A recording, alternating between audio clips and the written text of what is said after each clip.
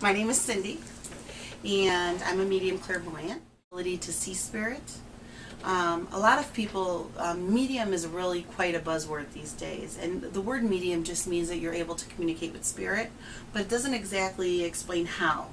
So some people might do tarot cards, or some people might read your palm, you know. But there's some of us who are able to see spirit, which is called clairvoyant. There's also clairaudient, which means that I can hear them.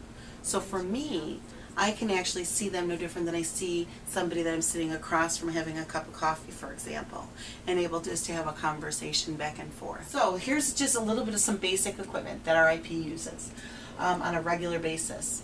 You know, first thing obviously are flashlights, right? As much as people like to go wandering around in the dark, you definitely need a flashlight for safety reasons.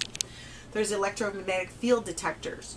You know, what people don't realize is the most basic electronic magnetic field detector is a compass. And a compass is a lot of fun to use on investigations because as spirits come very close, they can actually make them start to spin very rapidly. Then you can ask them to stop it,